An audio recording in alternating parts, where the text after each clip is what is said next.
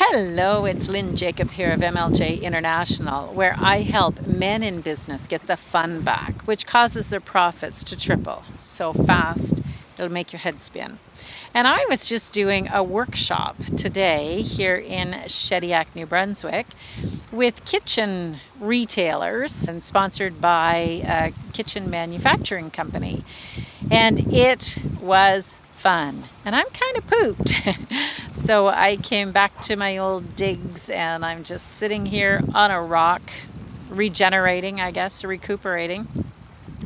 And it just reminds me of how so many of the people in that room do not take this time to do this. Now, I'm not going to say that your business is like mine and can easily get the results that I'm getting in mine, but I'll tell you, pretty much 3 days a week is when I work. And mind you, I work long hours, but that's kind of what I did when I was an employee. In the summer times, when my children were not in school, then I would work 3 days a week. And sometimes I would have up to 7 days off in between those work days. But I worked long hours, and that works for me.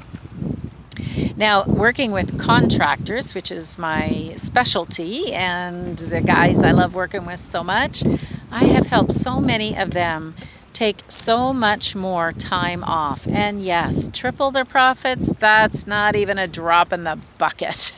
So if you are not taking enough time to recharge, if you're not taking enough time to unplug, for that matter, if you're not getting away from the business and getting the business out of your mind. That was one of the challenges that came up with a number of the people today in the group, is that the business is on their mind all the time. And one business owner, God bless him, has been doing this for 50 years. And he said, it's been like this for 50 years. It can't change. And I said, well, you know what? You're right.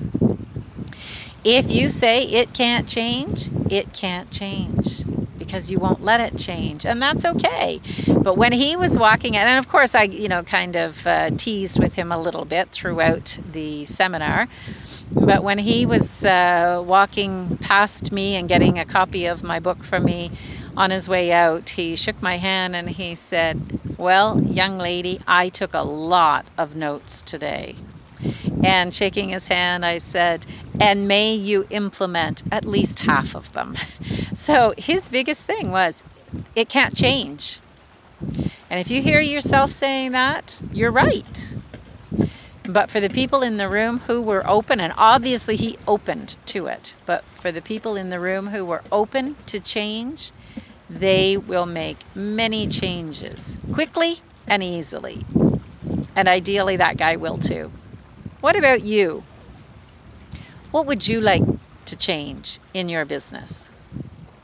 And as I asked them, what if, just what if, there were an extra $10,000 and an extra 10 hours off each and every month in your business that you're not seeing?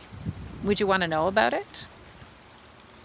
If so, click the information you'll see down here in the newsletter and get your hands on that diagnostic assessment. Talk soon.